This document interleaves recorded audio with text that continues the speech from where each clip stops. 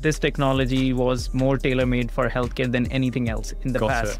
It is multimodal. It can understand, yes, large language model came in, but it is language, text, other things as well. And then that really motivated me to get back into healthcare. MRI scan for heart usually takes 30 to 90 minutes. Now, we've built out this new technology which can reduce the scan time by 83% leveraging AI. MR scans can get better diagnosis because MR can unlock a lot more details which was not possible in the past. So you're talking about bringing better care, increasing the access which was not possible in the past. 97% of the data is still not used. So all your clinical decisions are made on just 3%. AI can help you understand that 97% of the data. And that way, physicians can make better informed decisions. Being part of G Healthcare and MedTech, you cannot be 80%. You cannot be 85%. Of course. You have to be, because people's life is at stake. You have to be right every time. And also making sure the technology works as expected.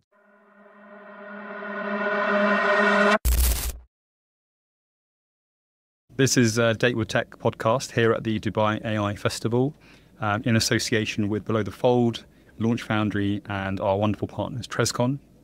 We're joined today by Parminder Bhatia, who is the Chief AI Officer at GE Healthcare. You are an AI leader, especially in the medical and healthcare space. And you've got an incredible background, which we'll touch upon in a moment.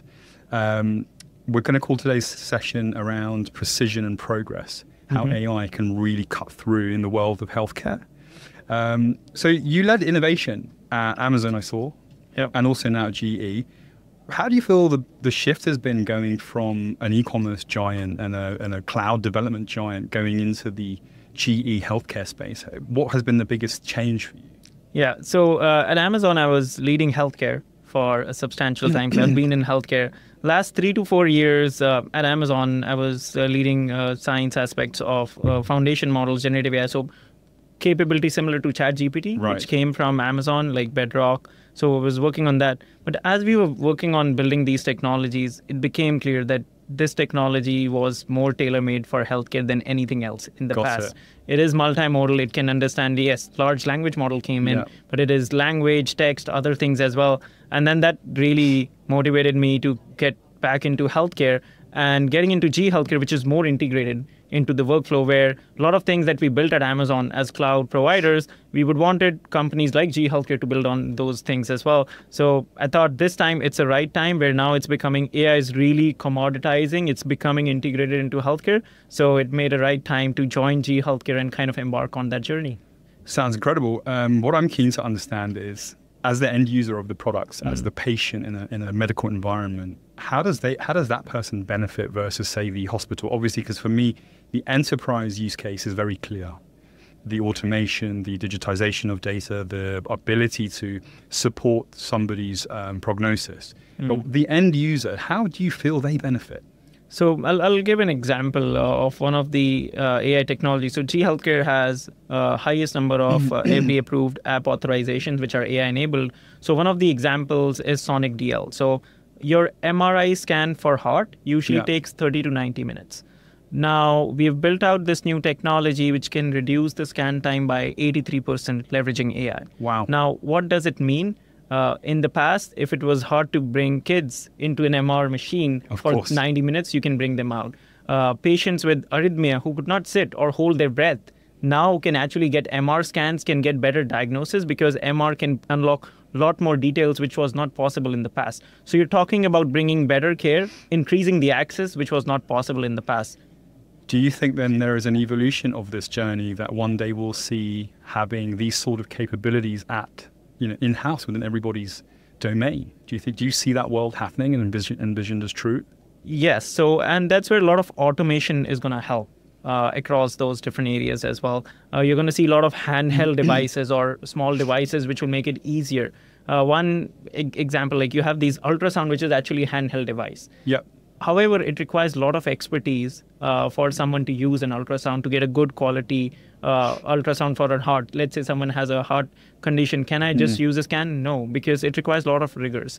So one of the ways in which AI can be used is like a co-pilot or a navigation kind of an experience? Can it provide like, hey, move a little left, move a little right, now you have a really good diagnostic quality image? Yes. Now bringing in those technologies, that's something which we built out, but that has a huge implication because now folks, even with less skills and technicality, can use that to get a really high quality image scan as well. So you're going to see a lot more of that.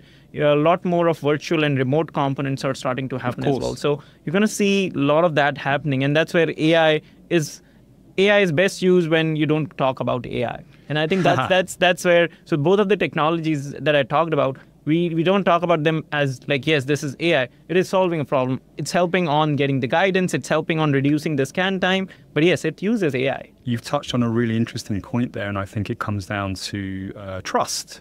Right. And what do you see as the biggest barrier of trust in terms of what you do as an innovator in your industry to help both get clinicians and patients to be part of your journey and have that faith? Yeah, because obviously, AI does have its downsides, and it has its, there's debate around it, and it's kind of the ethical side of things. But I just want to get your thoughts on that, how to build trust. Yeah, and I think you brought an initial question of like, how does it change for like a MedTech company versus a startup or a technology enabler who's building these technologies? One of the things being part of GE Healthcare and MedTech, you cannot be 80%. You cannot be 85%. Of course. You have to be, because people's life is at stake. You have to be right every time. And also making sure the technology works as expected. So building an AI algorithm usually is 10 to 20% of our time. 80% of the time actually goes into multi-site validation. We validate that technology at multiple sites, get feedback, iterate on that before making it prime time ready in a lot of ways as well. So that increases trust, because one of the things like a recon DL, which the technology I was talking about for MR, it has gone through 35 million plus scans. So it's not a technology which is just out there. It is being used in real world with 35 million plus scans that's happened across the globe. So you're talking about building technologies, bringing everyone into the loop, bringing physicians into the loop, bringing patients into the loop so that they feel comfortable, and then kind of incorporating based on that. The feedback from them, iterating on that becomes useful. The other area which is useful is the new technology is coming out. It's not black box.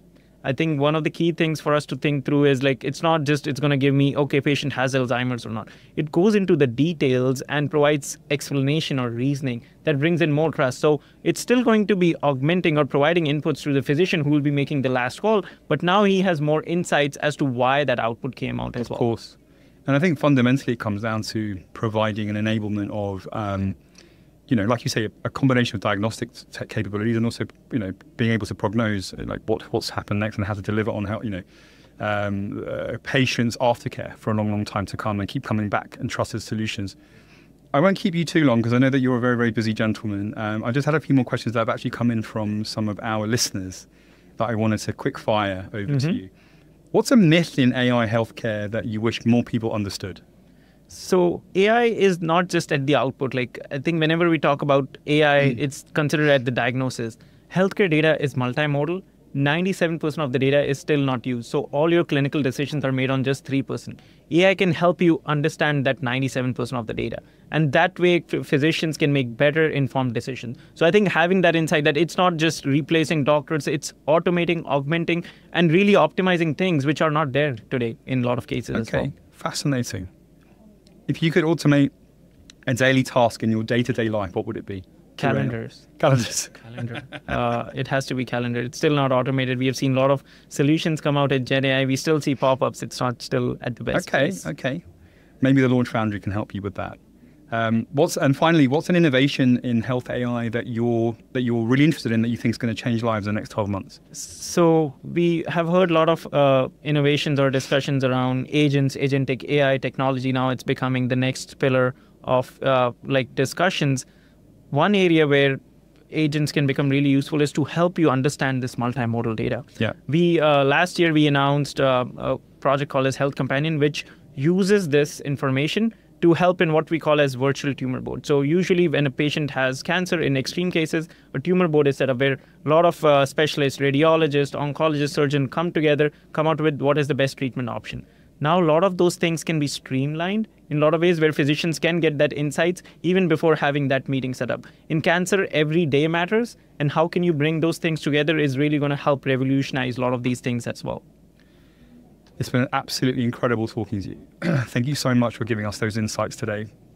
Parminder, thank you for joining us on Date with Tech, and hope to see you soon. Enjoy the festival. Thank you so much. Thank you so much. Thanks for having me. You're most welcome. Thank you so much.